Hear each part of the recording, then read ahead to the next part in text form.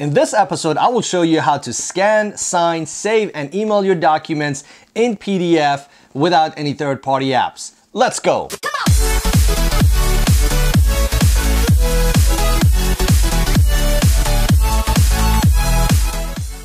What's up everybody, my name is Sean, welcome to my channel. This is the first episode in a series of 2-minute tutorials, and today we're talking about scanning documents using your iPhone without any third-party apps. So before we get started, I just want to thank you if you are an existing subscriber for coming back for another video, and if this is the first time you're stopping by, thank you so much. Once you finish going through this video, if you enjoy this content and you learn something, please consider subscribing, turn on the notification, and smack that like button. So I'm gonna go ahead and put up a timer somewhere on the screen to see if it can meet the 2-minute deadline. I may go over, we will see. All you need for this exercise is your phone with minimum iOS 11 and a couple of documents to scan. Let me turn on my screen recording. And 3, 2, 1. So open up your Notes app, open up a new note, and hit the plus icon at the bottom and hit Scan Documents. Now your camera app will open up. Go ahead, aim at your documents. It will try to auto crop the image. I've noticed it doesn't do a good job all the time cropping this, but all you have to do, point and drag near the edges to adjust the crop. Once you're done, hit Keep Scan. Take the second picture, and once that's done, you will hit Keep Scan. Now there is a good filter option available.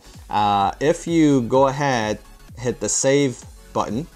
Now you have the document saved. You can go ahead, tap on Scan Documents, and at the bottom you have the filter icon. If you go ahead and hit the filter icon, you have grayscale, black and white, and photo. Black and white gives you that fax feel and look that everything turns into harsh black and white. This is actually good to clean up some discoloration or weird shadows on the document. So once you have the filter set, you can go ahead, rename the documents. At the top, just go ahead, tap on Scanned Documents, and it will let you rename it. So I will say Test Doc, Save. Now right here, at the top right, you have the share icon. You can go ahead, hit the share icon, and this is where you can email, sign, and save the document. If you hit the email icon, it will turn into a PDF and attach it, ready for you to email it. If you hit the Create PDF, it will turn into a PDF, and it will give you an option to save it in your iCloud Drive. And if you hit the markup icon, it will let you go ahead, make any necessary markups or sign the document, hit Done, and Create PDF, and you're ready to go.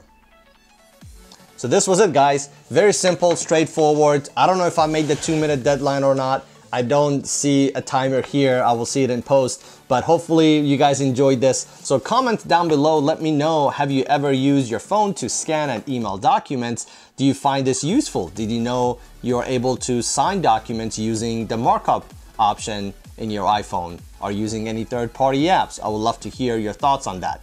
Thank you so much for watching. I will see you in the next video. In this episode, I will show you how to scan, sign, save, scan, sign, save. If you're an existing subscriber, thank you so much for hanging in there. No. Now for this test, I'm using a couple of pages of my wife's sticker design for messages. I will include the link to these stickers in the description below. They're available on the App Store for 99 cents.